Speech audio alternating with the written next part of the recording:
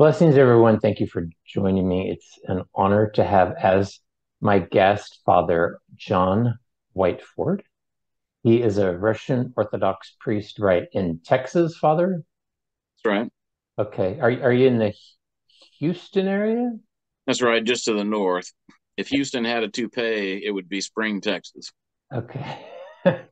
Now, are you a Texas native or? Well, I was born in California, actually, but Oh, you're my kidding. father was from Texas, so I claim inheritance rights. Where in California were you born? I was born in Riverside, but lived in Grand Terrace, which is outside of Colton, if you know where that's at, which is near San Bernardino.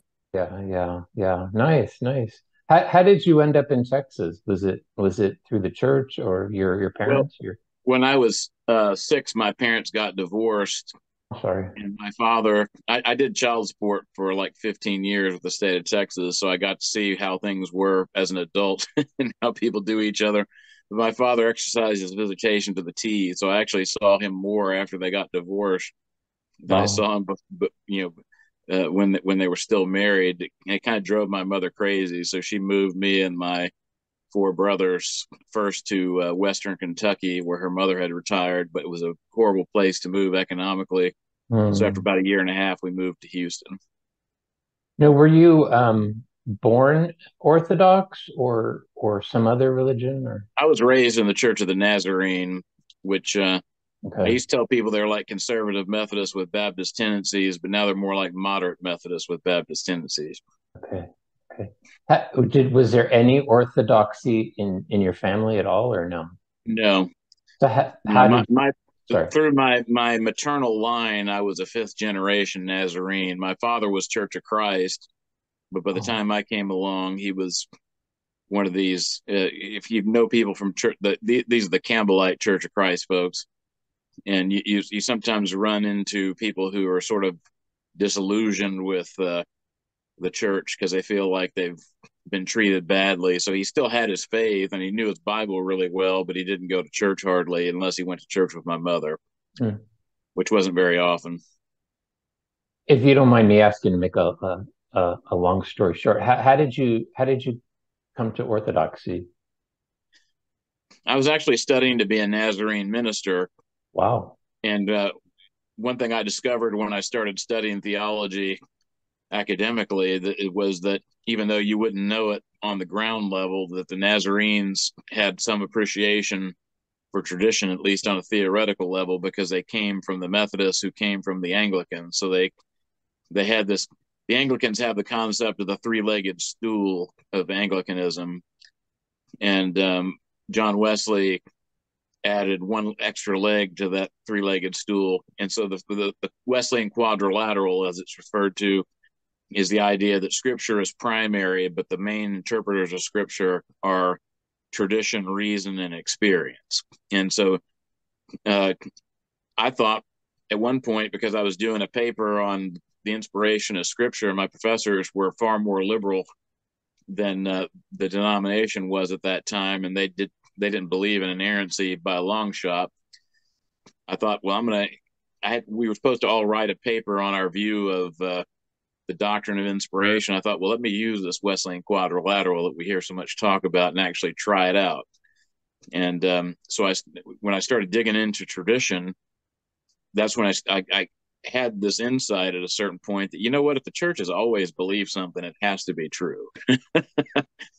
And I also met an Orthodox priest through the pro life movement, and I didn't have any theological conversations with him until I was researching this paper because I was able to find a lot about what the Catholics believed and what the various branches of Protestantism believed, at least the main historic branches. But I thought, well, the Orthodox Church is a pretty significant church in the history of the church. So let me Hmm. see what they think. So I called Father Anthony Nelson uh, up and struck up a conversation and asked him about the Orthodox understanding of inspiration. And the way he explained it wound up being the way I argued the paper because it made the most sense. And also happened to match stuff that I was finding in the fathers. And basically, one thing what led to another. Out of that conversation, I asked him to recommend a couple of books on Orthodoxy, and he recommended Becoming Orthodox by Father Peter Gilquist and Orthodox Dogmatic Theology by Father Michael Pomazanski. So those are my first two books on Orthodoxy. Hmm. And then the rest is history. Right. I studied Orthodoxy for about a year, and I didn't even talk to my wife about it Oh, at first because I didn't want to confuse her if I wasn't sure that's what I wanted to do. So by the time I finally became convinced that Orthodoxy was the way, then I told her about it, but she had a lot of catching up to do. wow. So Wow, it took her a wow, little bit longer, but I was baptized in 1990, and she was baptized on Bright Saturday in 1991. wow. Now, are there many Orthodox in Texas? I always think of Texas as being kind of maybe part of the Bible Belt a bit, but Well, it is part of the Bible Belt, especially East Texas, where I live, but um, there are a lot of Orthodox. There's a lot of people who moved into the area that are Orthodox, but there's also a lot of people who've been converting. yeah. So, like in my parish, I would say about half of the adults come from an Orthodox background, and some of them are more recent arrivals. Some of them, their families have been in the United States or Canada for maybe a generation or two, but then we have the converts. So it's a good mix, and we're starting. What we're starting to see is people who are cradle Orthodox, but they're the children of people who converted to Orthodoxy. So that's another phenomenon that we're starting to see. Wow. Yeah, I was raised Roman, well, marginally Roman Catholic, and then left the church.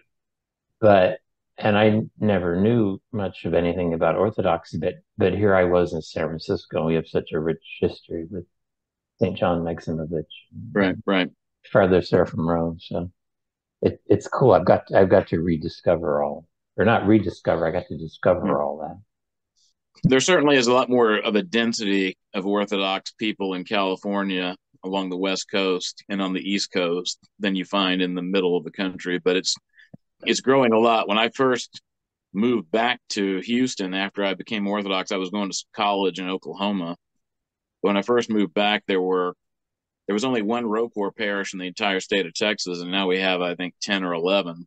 Oh, And and in the Houston area, there was maybe about half or less of the churches that we now see. I think maybe it's about a third of the parishes that currently exist. Uh, so it's been growing a lot. that's good.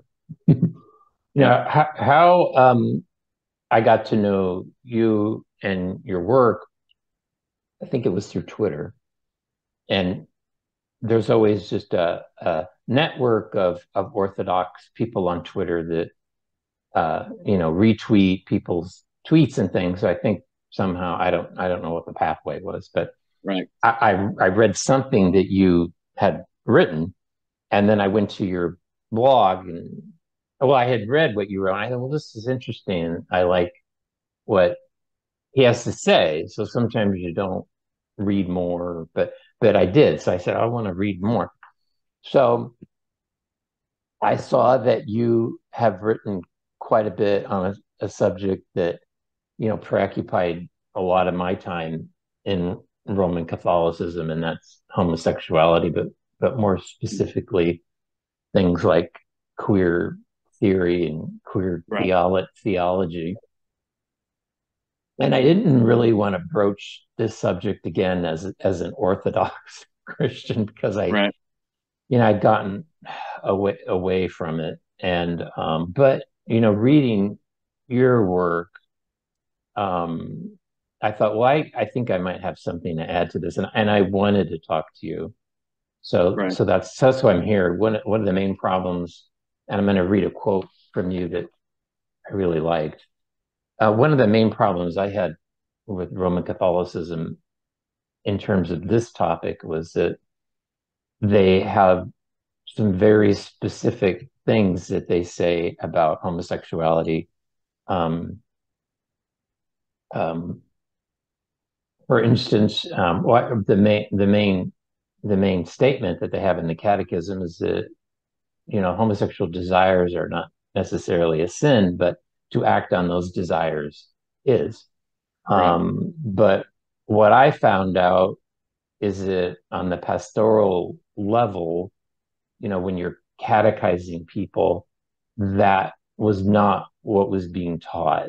What was being put forward by Catholic priests and a lot of lay people who were catechizing or miscatechizing people was the Roman Catholic Church's stance on this issue is in flux, it's in transition, it's changing.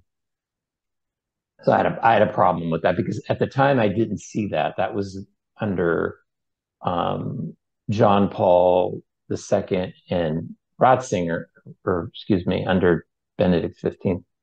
And then, and I should back up, Father. I don't want to take up too much time because I want to hear from you. But I was doing a lot of apostolic missionary work and outreach in the gay community in San Francisco, and I thought, well, this is misinformation what the Catholic Church is putting out there. But then when the pontificate of Francis began, and as it progressed, or regressed, whatever, um, that argument was, for me, was getting harder to make because it really looked like the church's stance on this issue was changing. And I talked to people in that community who weren't necessarily Catholic or exploring Catholicism, that they were coming to the same conclusion that things were changing. Well, before I read the quote from you, as um, what does Orthodoxy teach on the subject of homosexuality? And is there any difference, say, between like OCA, the Church, Orthodox Church in America, and ROCOR, which is the church I belong to, and you do, the Russian Orthodox Church outside America? Is there any difference, or are they pretty much on the same page with this issue? Yeah, I'm not aware of anything the OCA has said on the subject that would be different than what the Russian Church abroad would say. Now, you have some people in the OCA who said some different kinds of stuff, but their All Americans Council just issued a pretty strong statement that I was happy to see, because they basically said that whether you're a clergyman or a layman, if you are publicly contradicting what we teach, then you're going to be held accountable. And I just hope that they actually do that, because it should have gone without saying, because it's not like this is a new thing that the church has never encountered before. And they've had priests and laymen that have made all kinds of outrageous statements in public, and it just seems like something should have been done about it. But I'm glad that they've done it. Now, of course, ROCOR, I think, has taken a pretty strong position, but we still have Sister Vasa running around. But I do think that the fact that she was publicly rebuked by our Synod of Bishops has caused her to be at least a little bit more circumspect Who on is this that? subject. Who is that, Father? Sorry to interrupt you. Sister Vasa is a nun who's uh, she's living in Vienna, and she was um, a student of his name's escaping me, but he's a very well-known Roman Catholic Jesuit liturgical scholar, and so that's her area of expertise, is liturgics. But I think that rubbing elbows with post-Vatican II Roman Catholics has not been without some negative effects in her thinking. And so she had an article that she wrote a couple years back, where supposedly some mother who was a Byzantine Catholic had wrote her and said, I've got a 14-year-old boy who's told me he's a homosexual, and what should I do? How should I handle this? So she wrote this response in which she said, well, it's not realistic for you to think that he's not gonna want to date and stuff like that. So it was basically, like, make it'd be better for him to do it at home than to go out there and do it God knows where. It was just horrible advice. I wrote a response to her in which I said, what would happen if what would we say to a mother of a 14-year-old boy who came out as a heterosexual and said, hey, I want to have sex with my girlfriend? What Orthodox Christian would be told by anyone with any sense anyway? Will just get him a box of condoms and some lubricants, and you make sure he does it in a safe place. You would never say that. And that's ridiculous. And the idea that 14-year-old boys are incapable of restraining themselves is belied by the lives of the saints, because it just so happened that the Sunday after Sister Vasa had wrote this, that Sunday was the feast of Saint Hyacinth, and he was a 13-year-old boy who was trying. The pagan Romans were trying to get him to eat food sacrificed to idols, and so they would put food that had been sacrificed to idols in his prison cell, and he starved to death rather than eat that food. And there's no more natural desire that a human being has than the desire to eat, except maybe the desire to breathe air and to drink water. I suppose you can put those a little higher up on the totem pole, but you could easily see how he could have rationalized going ahead. Well, I guess this is the only food I've got available, and St. Paul says that meat sacrificed to an idol is nothing because an idol is nothing. But the early church took a strong position that, despite how some Protestants read what St. Paul said, that we Christians were not supposed to knowingly eat food that had been sacrificed to idols. And so this 13-year-old boy starved to death rather than to violate that. And yet we're supposed to believe that 14-year-old American boys are just so out of control that we have to let them have sex with whomever they want as often as they want. It's just ridiculous. And so she said this, and the Synod of Bishops slapped her down. But I think they should have clipped her wings altogether. I think they should have told her. The one complicating factor is her father is a very respected archpriest who's like 90 years old or 80 years old, and he's close to dying. And I think that maybe they just didn't want to cause him any more grief by being harder on her at the time than they needed to be. But it seems to me that it wouldn't be an unreasonable thing.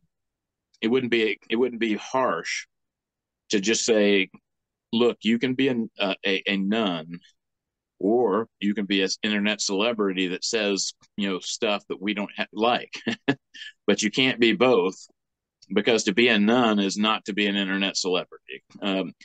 And she's actually like a Rossifore nun, which is like one step beyond being a novice. And she's been a Rossifore nun for something like 20 years or more at this point. Being a Rossifore nun is not supposed to be the final destination of your journey as a monastic, but she's not living in a convent. And her whole life revolves around her YouTube channel and, selling paraphernalia associated with it. And it just seems very incongruous to me. And the thing of it is, I think she hangs on to being a nun because no one would care what Vasa Lauren had to say. Exactly. But if it's Sister Vasa, who's a nun in Roquefort, that somehow gives her some credibility that she wouldn't otherwise have. It gives people like that a narrative. Yeah. Right. But she hasn't made any outrageous statements on the subject of homosexuality since the bishops shut her down on that. Good. But she does occasionally still say some stuff that I think that she still should probably have her wings clipped for. Okay. Yeah, it's unfortunate because when people like that occupy a position of respect and authority, they can confuse and deceive a lot of people. No doubt. I mean, the thing of it is, she's not only a Rossifore nun in Roquefort, but she is a scholar. Yeah. And so I could see how a lot of people could listen to her and say, well, look, she knows what she's talking about. Yeah. So we can't just dismiss what she's saying. And I'm not saying everything she says is wrong. I mean, a lot of people in Roquefort really appreciated what she used to do with her YouTube channel, because it was mostly answering people's questions and explaining the services and that kind of stuff. Yeah. And our diocese paid to have her come speak to our St. Herman's conference when my oldest daughter was still a teenager, and so our parish paid money to send kids to go hear her talk. But as time went on, though, she just seemed to get off the rails. Mm. Well, she's in my prayers.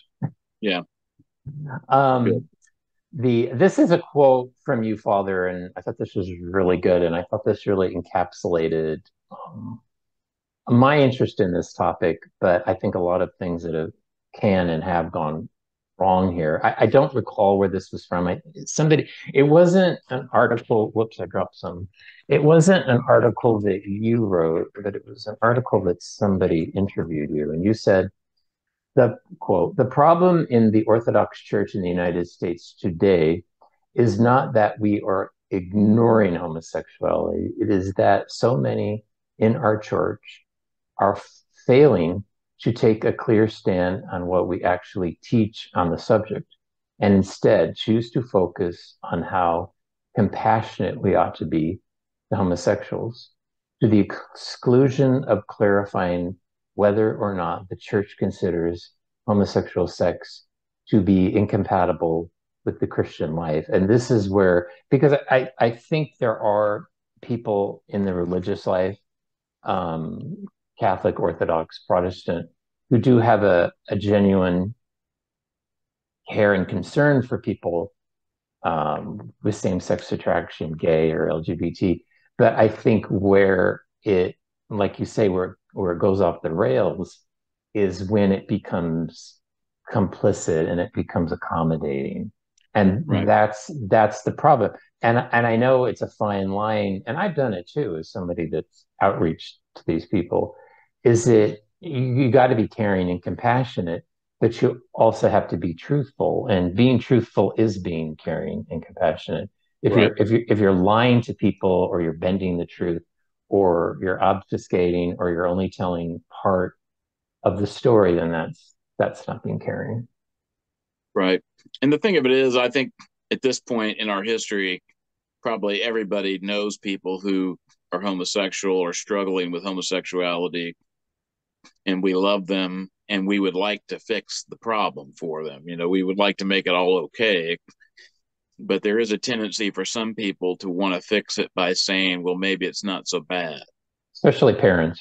Right. And that's not being compassionate if you believe what the scriptures teach or what the church teaches, because St. Paul says in 1 Corinthians chapter 6 that certain groups of people are not going to inherit the kingdom of God. And among those, he mentions arsenokoitai, which would be the word for homosexuals, based on the Septuagint translation of Leviticus, the text that says a man shall not lie with a man as with a woman, it's an abomination.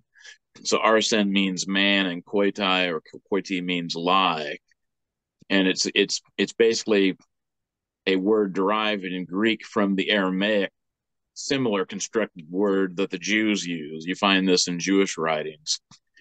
And there's also another word that's sometimes also translated as homosexual called malaki or malakoi, depending whether you have a Erasmian pronunciation or not. But that word literally means soft people. And what that word is actually referring to is men who would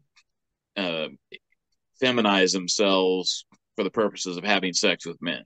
So sometimes people assume, well, you've got the active and the passive homosexual partner, but I think it's actually a little bit more nuanced than that. I think the one is referring to just people who engage in homosexuality, and then the other one, you could even say it refers to like the earliest form of transgenderism, because you have people who are trying to act like women, but are in fact men, and so they're confusing gender roles.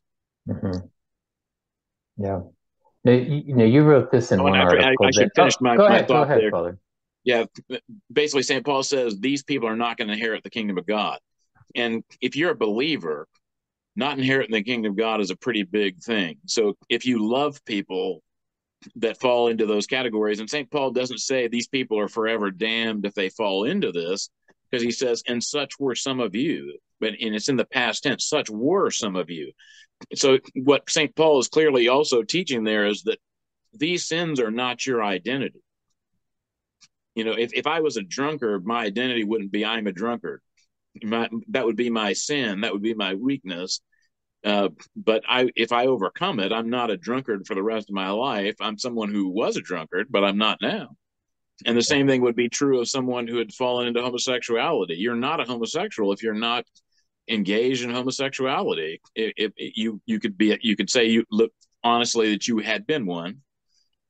Such were some of you, but it's not your identity. You're a Christian, and Yeah. if we love people and we believe what St. Paul says, we want to see them be in the category of such were some of you, not the category of people who are not going to inherit the kingdom of God. Yeah. I don't want to go down this road, but where the theoreticians on this subject would push against you is that alcoholism, drug addiction are not identities. They consider this an identity. So it's intricately linked to who they are. That's the problem. That it's difficult to untangle. It's I not so understand that that's much. what they want to say, but basically, I think the reason why they make that argument is because the way that particularly homosexual men, have tried to justify uh, their behavior is to say, I have no choice in this. Of Whereas, course. interestingly, you have lesbians that take the opposite attitude, that I choose to be a lesbian because I'm a feminist. Not that I have no choice in the matter. I wasn't born this way. I make the choice Yeah. to be this. Uh, so I think it's just a matter of people trying to justify a sin. But I think that we have to base our identity on what the scriptures and the traditions tell us. And if you're a repentant homosexual, you're not a homosexual anymore.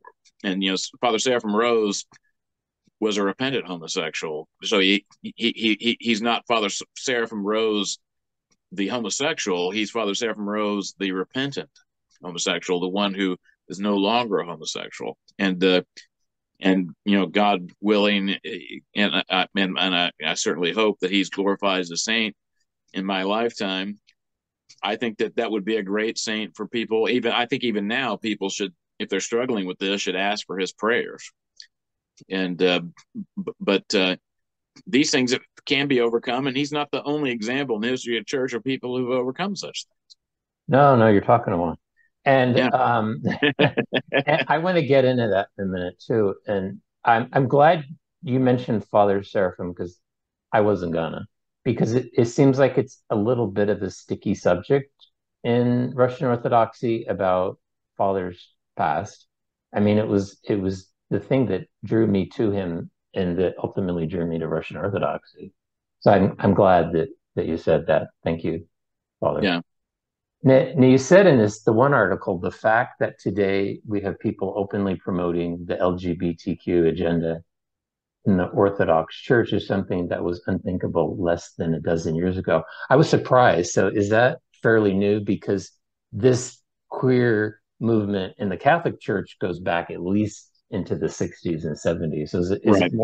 is it more recent in Orthodoxy? I think it's more recent. That's not to say there's never been anybody who was pushing it, Okay. but I just never ran into or heard anybody on a popular level talking about it. Okay. It was really only after Obama got elected that you started hearing people talk about it. And even then, at first, it was mostly anonymous people. Okay. This is where I was reading this article and I was like, fathers just diving right in. I love them. Homosexuality was considered a mental disorder by the American Psychiatric Association until 1973, when activists pushed the organization to change this designation. You're correct, Father. A lot of people don't know that. I mean, they remember 73 for Roe v. Wade, but it was also that year that it was declassified.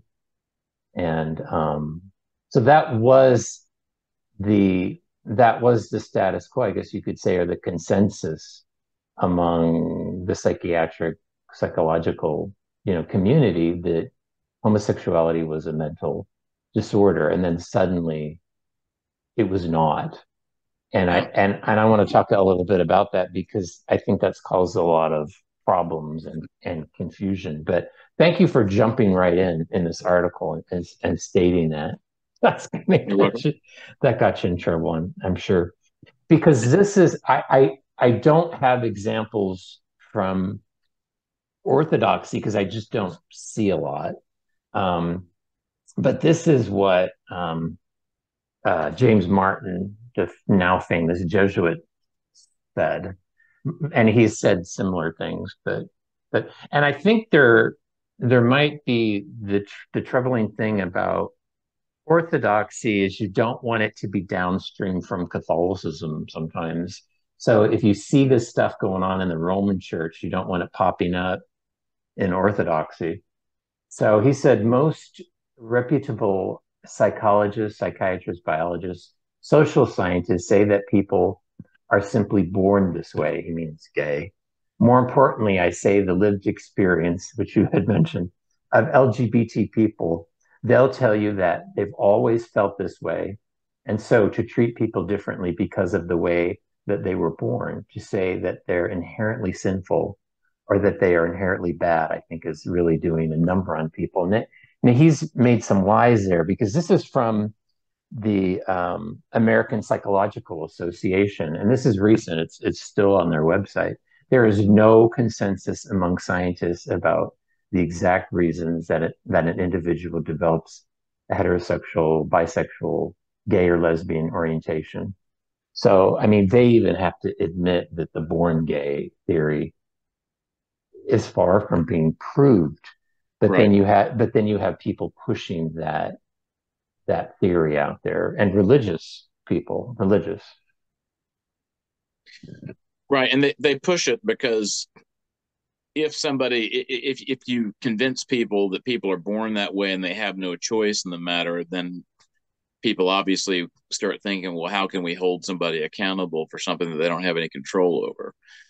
But while they haven't found the gay gene that makes somebody homosexual, they have have they found a gene that inclines people to become alcoholics.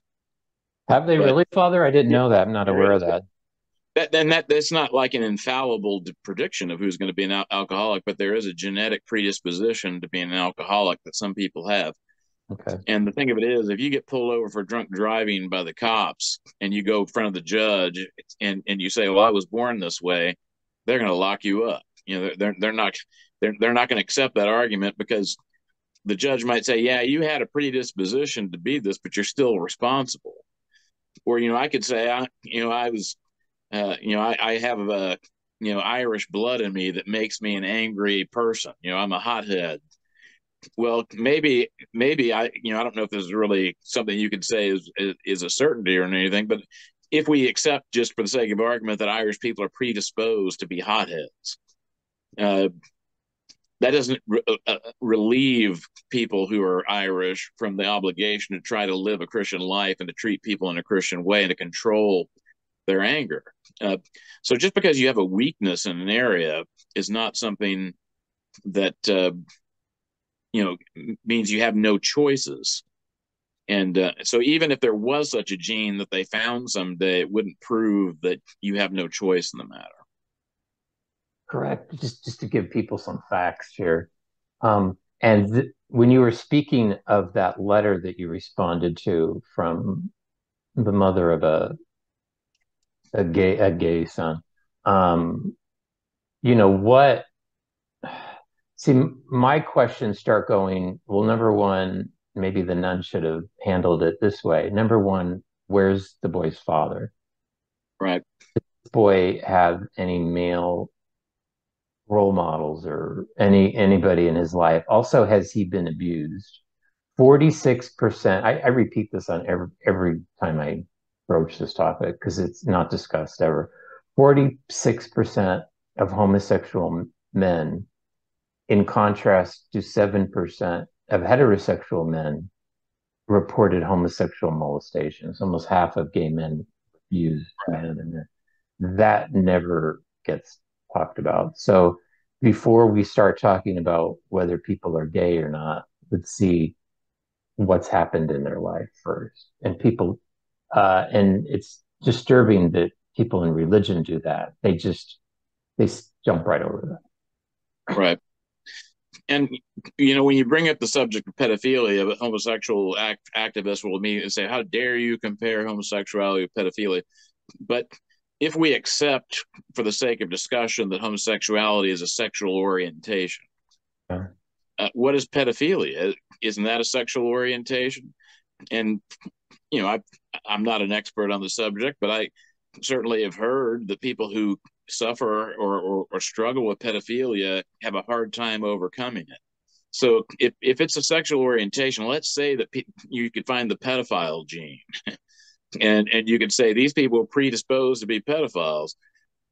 Is there any sane person today who would say, well, that means it's okay? I don't think so. Now, 20 years from now, I wouldn't bet on that, because I think 20 years from now, there are probably going to be a lot of people arguing that pedophilia is okay. Yeah. Oh, they've already started. Yeah, Yeah. with minor attracted people. Right. At the root of I think the homosexual issue is childhood abuse. And when it is not treated, when the abuse is not treated, there's a there's an onset of heavy mental illness. And Right. I don't want to waste your time by going over the stats because it's all over my blog. But Right. LGBT people have a much higher rates of mental illness, suicidality, drug addiction, alcoholism, everything. It's because there's a lot of untreated trauma there.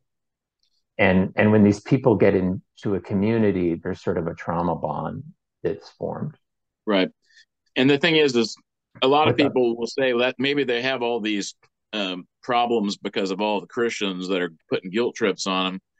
But if you go to Holland or Sweden, where you don't have the same kind of stuff, you find the same statistics. So, Father, yeah, so it really is. I mean, remember the friends don't let friends drive drunk. Friends shouldn't let friends be LGBTQ, because they're more likely to die young. They're more likely to get cancer. They're more likely to be an alcoholic. They're more likely to be abused by their partners. I mean, homosexual men beat each other up all the time, and lesbians do the same thing. I mean, it's the abuse, the domestic abuse between those people is really huge, and part of that's because, and not to say that this never happens between husband and wife. Obviously, it does, but men and women have a natural balance of each other. Whereas when you get two women together, correct. they don't balance each other out. And the same thing with two men. Yeah, the study that Father is referencing, just so people don't give you a hard time, this was in the Netherlands. Homosexual Dutch men have much higher rates, and the Netherlands was the first country in the world to legalize same-sex marriage, and they Right. have a lot of legislative laws to protect homosexuals more so than other countries. Right. Homosexual Dutch men have much higher rates of mood disorders, anxiety disorders, and suicide attempts than heterosexual Dutch men. Right. That's also the case in Sweden too, which is very pro-gay. Um, And Christianity is almost off the radar screen for the most part in the culture. yeah, yeah. When you were talking about that nun, and you said that she'd come under the influence of a Jesuit, whenever I've gone down these queer theology rat holes, there's always a Jesuit. And I like this article that you wrote because you named names. And one of the main movers, I don't know what to call it, this queer theology in Orthodoxy is this group at Fordham University. I wonder if you could talk about that. Fordham, of course, is a Jesuit. Right. Yeah. In Russian, I'm told that there's a a word that even the KGB used to describe a low down snake in the grass backstabbing SOB, and it was Izuit. What is that? Does that mean Jesuit? Yeah, exactly. so, so if the KGB thinks the Jesuits are like the epitome of being a backstabbing, low down, conniving skunk, then I would say that that probably is something to that. What is this think tank or whatever at Fordham? Well, I would love to know how much of our taxpayer dollars are funding it, because I suspect quite a few of them are. Uh, our government, is actively trying to undermine the Orthodox Church. It's trying to divide the Orthodox Church Oh, because they think that the Russian church gives the Russian state a lot of influence beyond its borders in other Orthodox countries. And so they're trying to divide the Orthodox Church to undermine that. So they actively promoted a schism in Ukraine, uh, and put the ecumenical patriarchate up to doing it, even though he had previously been opposed to this group and said that they were totally schismatic. The only legitimate church in Ukraine was the one under Metropolitan Onufry.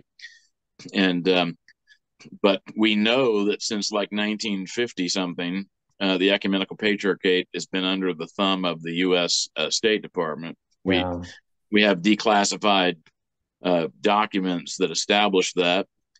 Um, Patriarch Athenagoras was actually flown when he was elected Patriarch of Constantinople. He was flown on the forerunner to Air Force One, which Harry Truman called the Holy Cow, from the United States, because he was the Archbishop of the Greek Archdiocese in North America. He flew from on that plane to Constantinople, and the United States actively got rid of one of his predecessors. I'm not sure if it was his immediate predecessor or not, because he was seen to be sympathetic with the Soviet Union. So our government's been interfering in the Orthodox Church for quite some time, but it's never been so brazen as to actively try to promote a schism. But that's what they're doing. We had, even under Trump, unfortunately, we had U.S. State Department people, including the Secretary of State and our ambassadors, traveling around to visit the heads of various local Orthodox churches to try to pressure them into recognizing this schism in Ukraine. So I, the idea yeah. that they would be funding Fordham University might seem far fetched, but I don't think that it is. It's probably being funded through other NGOs that at least appear on the surface to not be related to the U.S. government. But just to give you some idea how this stuff actually works, Father Victor Potapov is a ROCOR priest in Washington, D.C. He used to work for Voice of America. And Hmm. I read something he wrote where he was talking about how he first had a job with a publishing company that went out of business, but it was actually a front for the CIA. It was publishing anti-Soviet materials, and I don't know if it was because of a change of administration that the funding got cut or what. But he later found out that it was in fact a front for the CIA. Uh, so the CIA does all kinds of stuff like this, and it has for a long time. So it's not far fetched. I think that that's where they're getting their money from. No, it's not. I didn't want to go down this pathway, but since you did, Father, it seems like the LGBT issue is also at play in this sort of Ukraine Russia conflict. It's very odd. Our government is pushing that too, and that's kind of a litmus test. Patriarch Kirill has been criticized for a lot of what he said since the Russians got more actively involved in this, although the war has been going on for 9 years now. Um, Most people don't know that. yeah. And I think some of the stuff he said, he probably shouldn't have said. But one of the things he was criticized for saying, I think is absolutely true, is that having gay pride parades and promoting the whole LGBTQ agenda is a litmus test for loyalty to the new world order. Yeah, You're pro NATO if you're waving the pride flag, and you're not if you're opposed to it.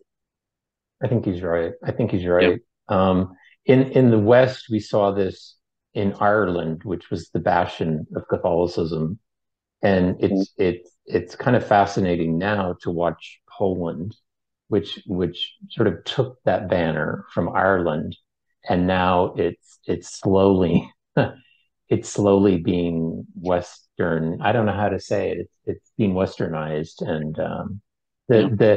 the church is collapsing there, and it's all going south You really know, fast. Yeah, I of don't pay as much attention to what goes on in the Roman Catholic Church as I do as what goes on in the Orthodox Church.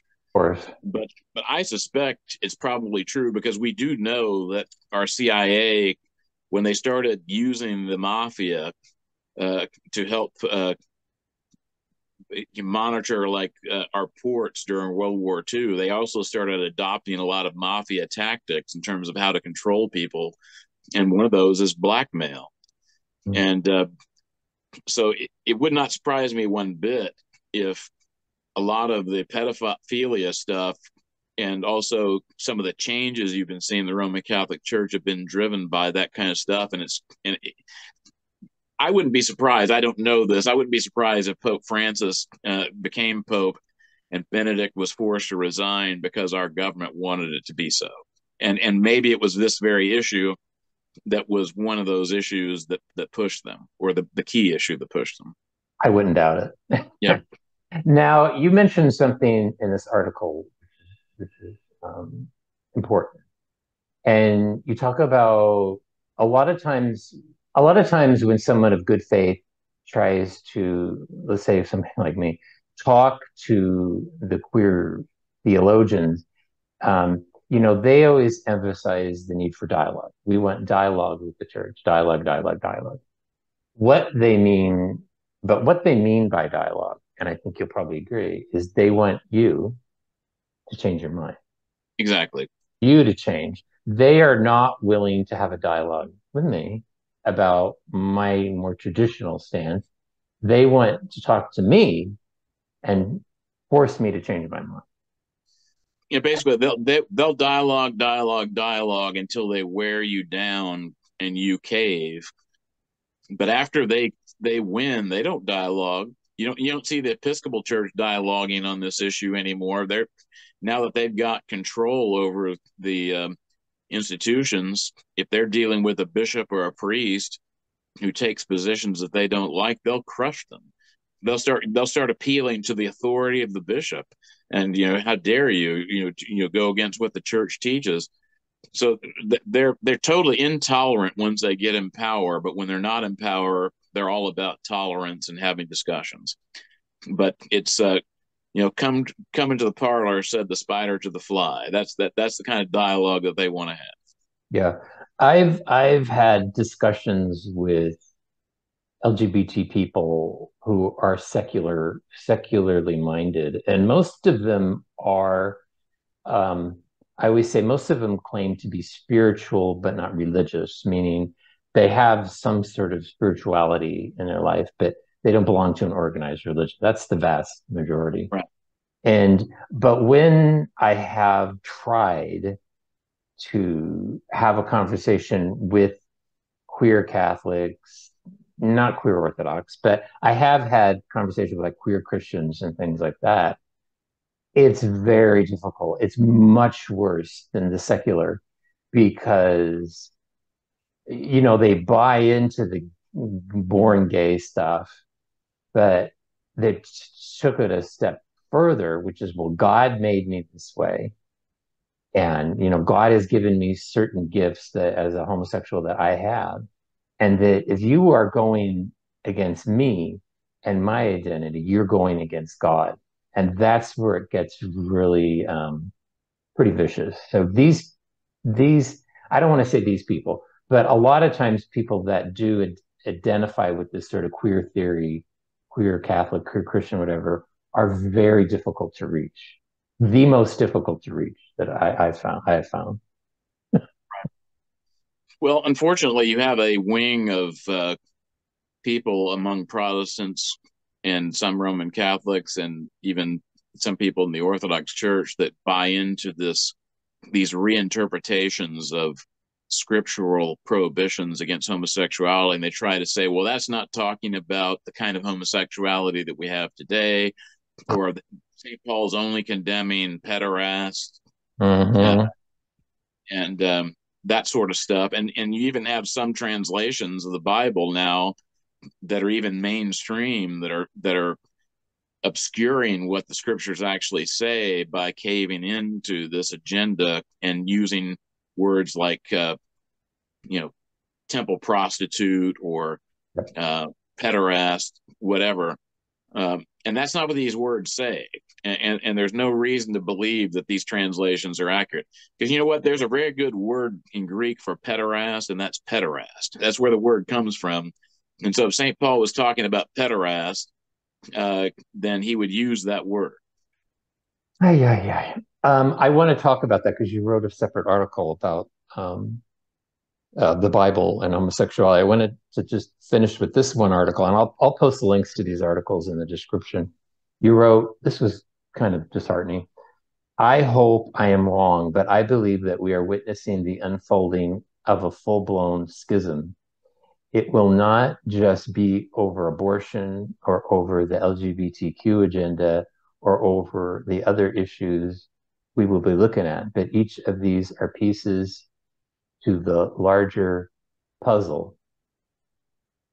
This, yeah, because, and I don't want Orthodoxy to be downstream from Catholicism because I think Catholicism right now is in the midst of this. If you look at what Germany is doing, Germany just said, I mean, they essentially said we're going to have gay marriages, whether the Vatican likes it or not, and they've posted pictures and we're doing it. So And what's interesting is you probably heard about that Roman Catholic priest who's pro-life who was just defrocked.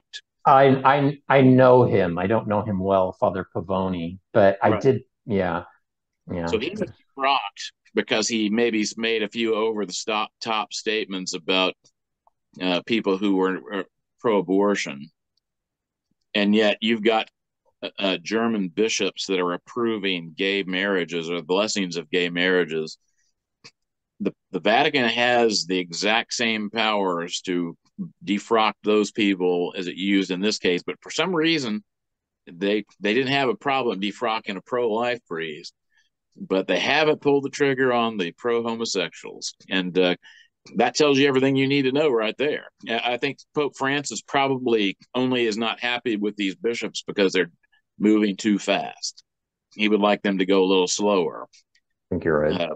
But they're heading in the same direction. But the advantage the Orthodox Church has is that we are decentralized, except for God. You know, God is a central organizing power in the Orthodox Church.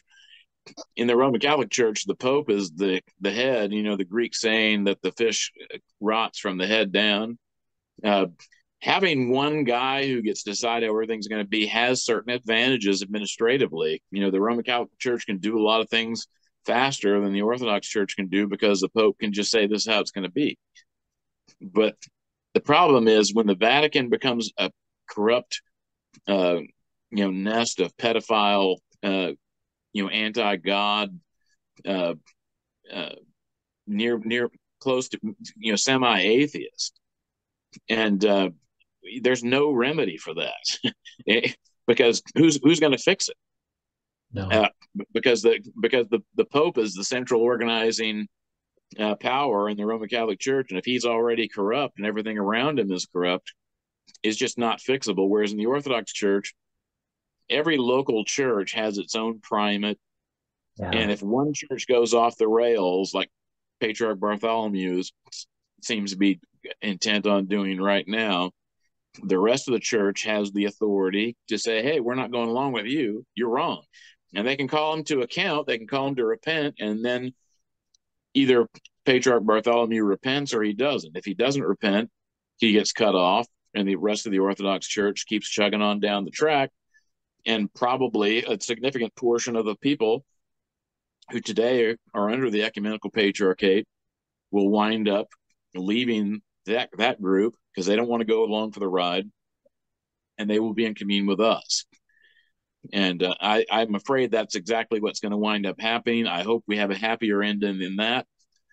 But God prunes his vine, and when you have people who want to go off in that direction, it's better to have them cut off than to have them remain in the church and poison everything else.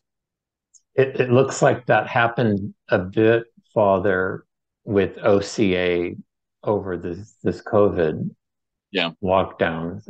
I mean, just from talking to some people, it looked like some people came to roll core over that. So, We have a um, lot of parishes that are now in ROCOR that were started by people who were unhappy with their local OCA bishop.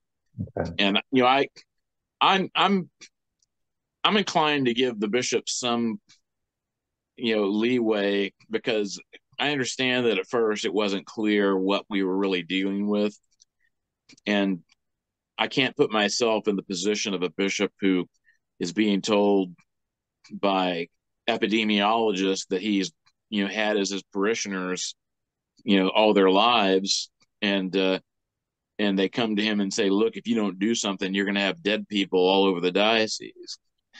I could see why a bishop being given that information might say, you know what, I got to do something drastic here. uh, but at a certain point, those bishops should have started to see, hey, there's more going on here than that, because this is not what they said it was going to be. No, no. So I'm not as concerned about what bishops did on the front end as I am about what bishops did far into this. But even those bishops, I would say, if they've seen the light even after at the end of it, let's give them some slack. But Yeah. but certainly we got to see a lot about what people really believed as a result of COVID. Yep. And if you really believe that the Eucharist is the body and blood of Christ, uh, then you Yes, weren't concerned about getting sick from taking communion. And if exactly. you were concerned about getting sick from taking communion, then that ought to cause you to reassess your faith, because you had some weaknesses that need to be dealt with. Yeah, yeah.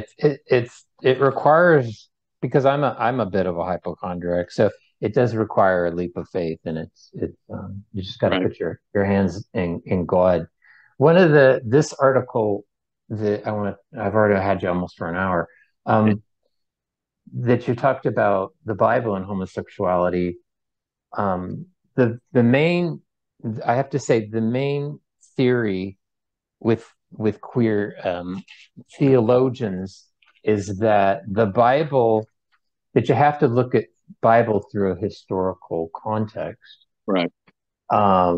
meaning that there were things in the Bible said about slavery, the treatment of women, certain dietary admonitions that Christians do not follow anymore. I'm not saying as they're saying. Therefore, these this condemnation of homosexual activity is historically locked into that Judaic worldview, which is not where we are now, and that's how you have to look at these Bible passages. Right. That's the argument that they make, but they're disingenuous arguments. Uh, I have another article that you may or may not have seen, but it's called the shrimp and homosexuality. I read it. But it's dealing with the whole argument. Well, look, you eat shrimp, so homosexuality must be okay because the Bible says that shrimp is an abomination. Well, um, God never judged the nations because they were eating shrimp. God didn't kick the Canaanites out of the land of promise because they were eating shrimp. That was part of the ceremonial law, and there are different words that are both translated in many translations as abomination in Hebrew, and they mean different things. So basically, when it talks about shrimp being an abomination to the Jews, it's saying this is something that you can't have, because under Exactly. the law, there are certain things you can eat and there are certain things you can't eat. And so we could go into why that it was ever a thing, but uh, it had some symbolic meaning, and in a certain sense, it was kind of like fasting is to us. It's a Yeah. way of learning to say no to certain things, so that you learn how to say no to bigger things. Uh, Exactly. but but God held the Gentiles to account for certain things, and sexual morality was one of those.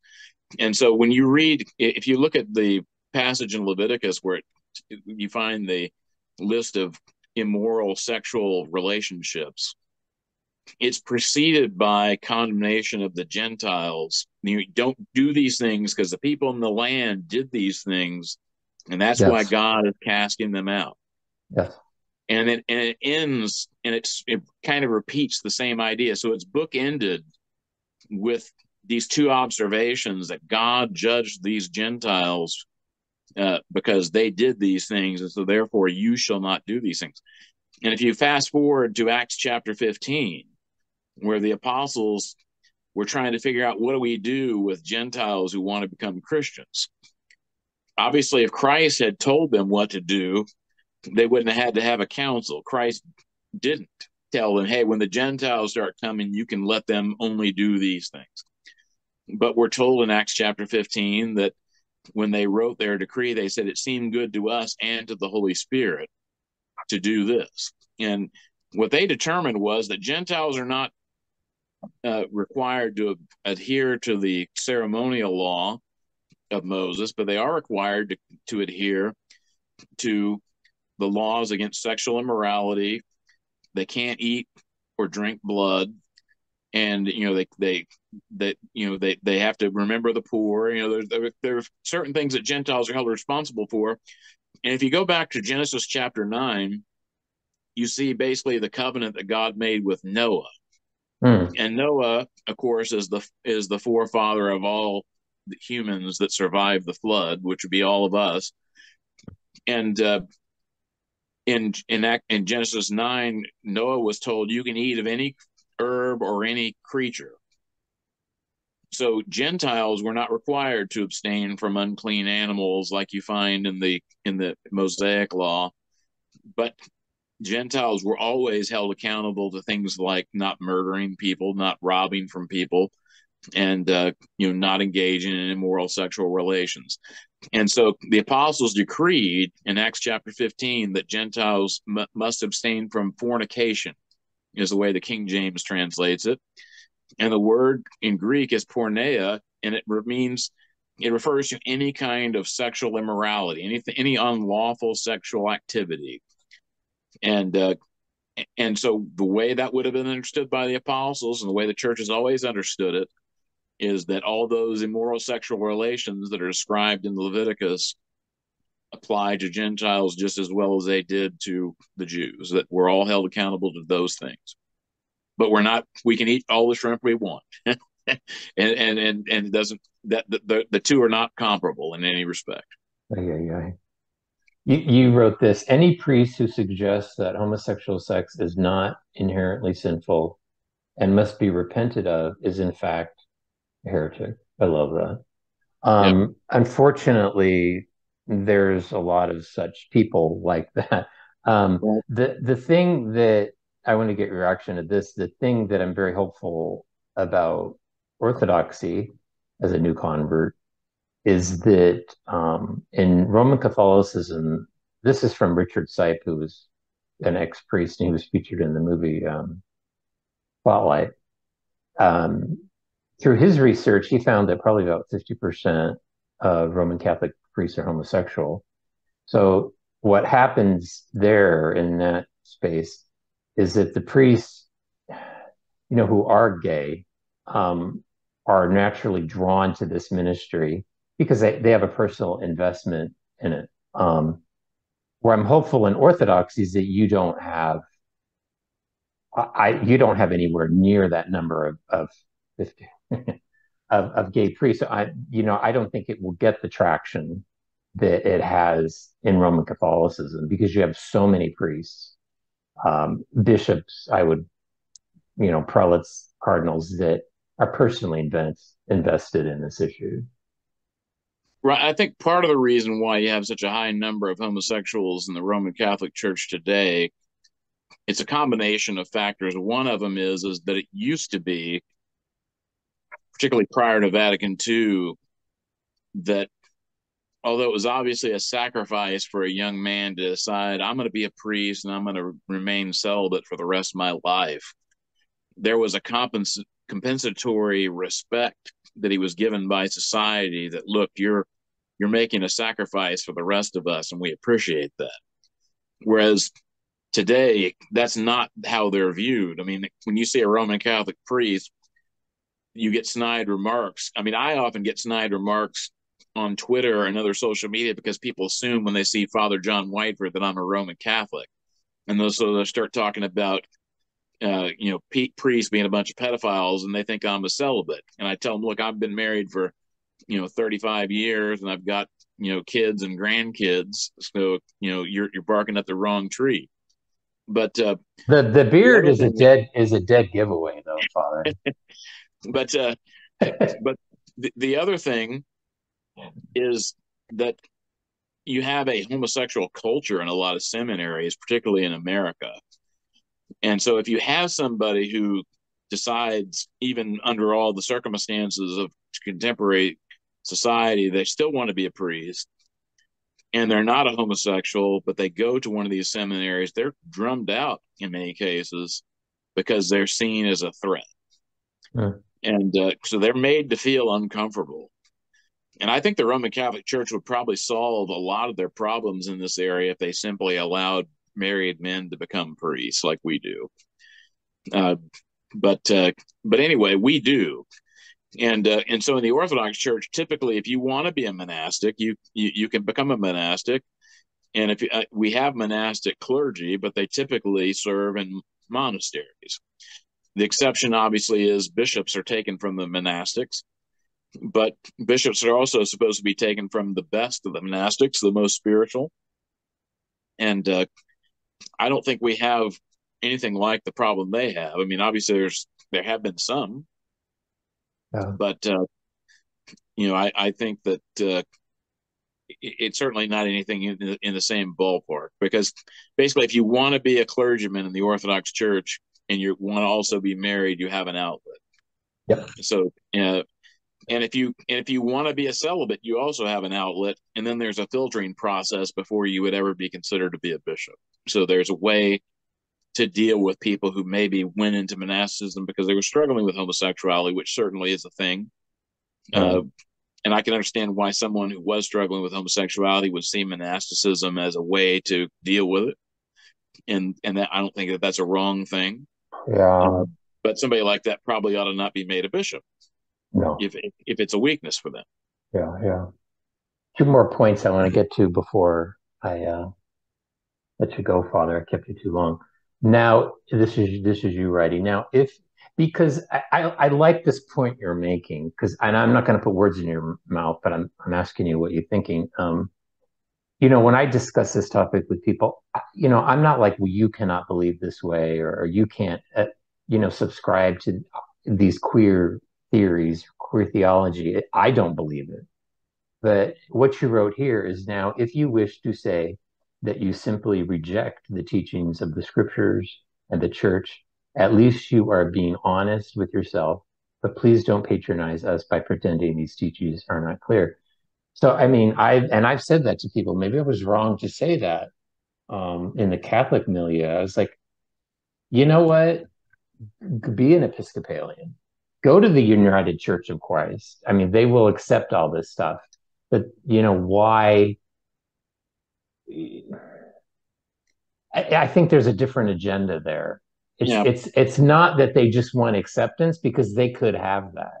It's more destructive than that. It's like, you don't believe me, you don't subscribe to what I'm saying, therefore I'm going to force you to.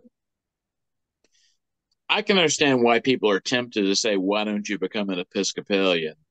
But the thing is, if I'm talking to an Orthodox Christian, I would never say, "Well, hey, go be an Episcopalian," Force, because Father. if they took me up on it, I wouldn't want to be responsible for the spiritual results that would ensue. I'm going to tell them they need to repent of their false beliefs. But I agree with you. I think that the reason why they don't leave when they could obviously be clergy and be celebrated in these other churches is they want to force people to accept them. And if you go back into the 70s when the gay rights movement really got started, you had homosexuals, and their argument at the time was, hey, just leave us alone. We want to do what we want to do. Now they won't leave us alone. Yeah. And that's exactly right. It's not because the thing is, even though society is leaving them alone and they're allowed to do what they want to do, they're still not happy. And they somehow think they're going to be happy when everybody's is applauding. You know, you're wonderful people. It's all okay. The thing is, they're still not going to be happy. It's kind of like, when people think that they want to be, a man wants to be a woman, and they think, well, when I get the surgery, I'm going to be happy. No. And the thing is, their suicide rates actually shoot up after the surgery, because even though all their plumbing's been altered and they look like a woman, at least to some extent, they're still not happy, because the problem is not their plumbing. The problem is a spiritual problem, and it can only be cured with a spiritual cure, and it can't be a worldly one. It has to be a spiritual one, a Christian one. It's like I keep hitting this point over and over again. There's something deeper and darker going Right. on. There's a deep psychological wound, and I think it's trauma. Right. This is where you really hit it here, but I mean you do throughout the article. What is also clear is that we have. I had to laugh at this because was my experience in Catholicism. What is also clear here is that we have a small group of modernists who, for whatever sentimental reasons, like to dress up in Orthodox vestments and sing some of the hymns of the church, but who love neither truth, the church, nor its tradition. That's so true. You can put on the trappings of a religion, but if the truth of that religion does not reside in your heart, it's all false. Right. And that's, I mean, basically, people who go down that road, they're on the road to embracing the religion of the Antichrist. I mean, that's where they're going to wind up. It's not going to be Orthodoxy. They're not going to hijack the Orthodox faith, because Christ is the head of the church, and his church is not going to be assailed by hell. It's going to prevail. What I guess this is my final question to you, Father, because I try to give people the benefit of the doubt. I think you've already answered it, but I often ask myself the question, why do these people stay in this religion where they're diametrically opposed to many of the teachings? What is the purpose? I think it's a deep psychological need they have for acceptance that they didn't get, I think, in the case of gay men, from their father. Right. And you are a father figure. You're called father. The church is a figure of authority like that. So I think sometimes they think that if they can get that acceptance, they'll kind of reach that nexus. Right. And I think you kind of address that when people kind of change everything maybe about themselves, and then they think that everything will be okay, but it's not. Yeah, because they're barking up the wrong tree. That's not the cure that they're searching for. I think that there's lots of reasons why people have views on this that are at variance with the church. And I would say on the one end of the spectrum, you could have people who honestly never understood that the church had a clear teaching on this. And maybe they heard people who sounded like they knew what they were talking about that said that it was okay, and they bought into it innocently. Hmm. And you also have, and some of these priests that have started spouting some of this nonsense, I know for a fact that they were very traditionally minded, or at least the way they talked, they were at one time, but then they had children who became homosexuals. And I Oh, think that I can certainly sympathize with them as a father wanting to not reject their children. But you can still love your children and say that what they're doing is wrong. I mean, if I had a child that became, Charles Manson, I would still love him but I would never affirm, the Charles Manson lifestyle. I would have to say that was wrong, Chuck. But I would still love him, and I would try to use whatever influence I had to bring him to repentance up until the end. That's what a parent's supposed to do. Uh, so I sympathize with them, but that's the wrong solution. Uh, and then you obviously have people who are actively struggling with the sin and trying to find some way to justify it. And then I think you even have people who have more evil motives than that are actively trying to destroy Yep. the truth because the truth is an offense to them. Yep. With the parents of a gay kid, what I've seen is a lot of avoidance, and it's easier for them to say, "Well, my son or my daughter was born this way," rather than confronting maybe the issues in the family that might have contributed, the Right. dysfunction in the family that might have contributed to the kid being homosexual. That they Right. don't want to, that they don't want to discuss. And I have to Right. say, Father, what's great, and I want to, because I kept you too long, what's one of the great things about Orthodoxy that I have found is that I think the best way to convert people or to catechize them or to teach them the truths of the Christian faith is through example. And I've seen in Orthodoxy, not that everybody's the same, but I've seen in Orthodoxy a lot of good people, clerics and lay people that are just good men, good people. And that's just a good example to living a healthy Christian life. Right. Right. Thank you, Father. Thank you. And thank you for tackling this subject.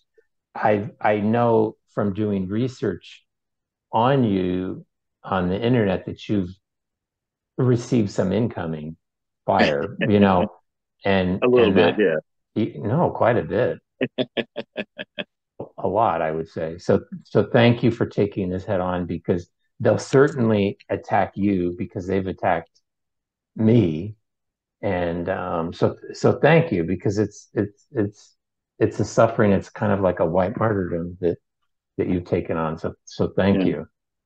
Right. Well, you're welcome. The way I look at it is if I don't believe in the truth, then I'm wasting my time. But if I do believe in the truth, then I have to be willing to go to the mat for it. Well, thank you. You certainly have. Can you offer a blessing for me and for anybody watching? Could you do that? Thank you, Sure. Father. May the Lord bless you and keep you and shine his face upon you and cause you to walk in his paths and strengthen you in the faith. God bless. I mean, thank you, Father. Thank you, Father.